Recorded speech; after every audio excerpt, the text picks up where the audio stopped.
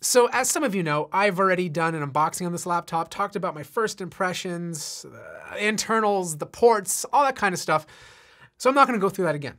But I do want to talk about one of the issues I had during that unboxing. The touchpad, the beautiful, spacious glass touchpad that comes on the Dell XPS 15 has an issue, a quality control issue. And I thought originally it only pertained to my unit. The issue is that the space between the touchpad and the base of the laptop is too much. Like there's a big gap. And every time you move your finger slightly on the touchpad, every once in a while, you start to hear little clicks. You're not registering the click and you're not seeing a menu pop up on your screen or an icon open up, but you hear a click that shouldn't be present.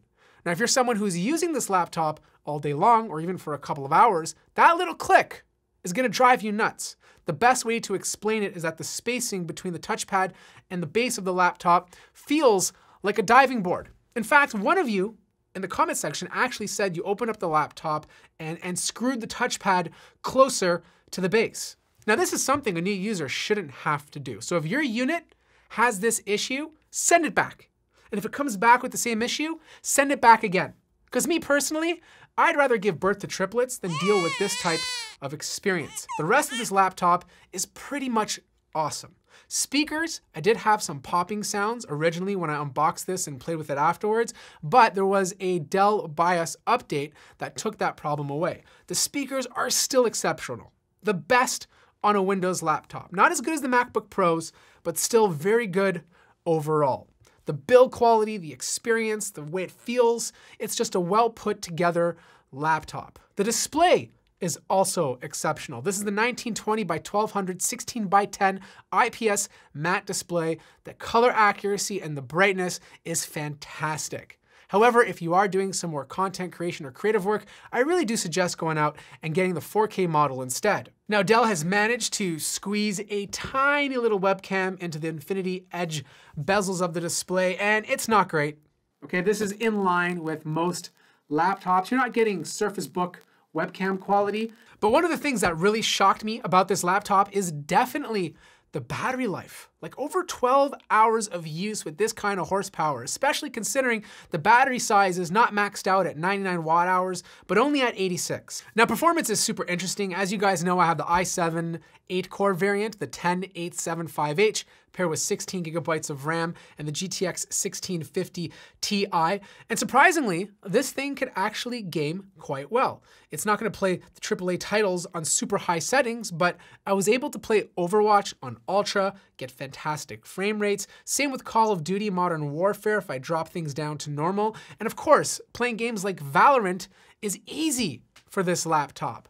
But when it comes to actual work, this laptop is weird, because what happens is you'll get these quick, fast, bursty clock speeds, and it'll push the CPU temps all the way up to 99 or 100 degrees. And then after a while, it will severely power limit it to reduce the heat, sometimes dropping the CPU clock speeds below base clock. And this is only if you're pushing the CPU and GPU at the same time. So when it came to actual work, laptops like the MacBook Pro 16 from last year, the Razer Blade 15 Advanced, did a better job than this one.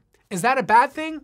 No, this is a much thinner laptop, and its cooling capabilities are very limited in a chassis this thin. So what Dell is doing is prioritizing longevity over performance. Even if you have it on the ultra performance setting, this thing will still power throttle to keep things cool and reduce those clock speeds. Fan noise is also fantastic on this. It doesn't get super loud.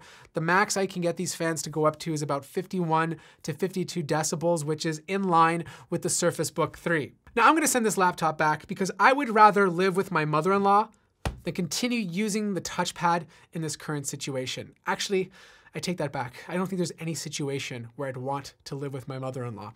But besides the touchpad, everything else about this laptop is fantastic. Its size, its speakers, its battery life. Yes, it's not the fastest 15-inch ultra portable on the market. It does well in gaming, but it suffers when it comes to actual workflow, even losing out to the MacBook Pro 16 from last year. But you have to remember, this is also cheaper. So you have to kind of balance value to dollar and ask what exactly is worth it to you. Anyways, that wraps up my review on the Dell XPS 15.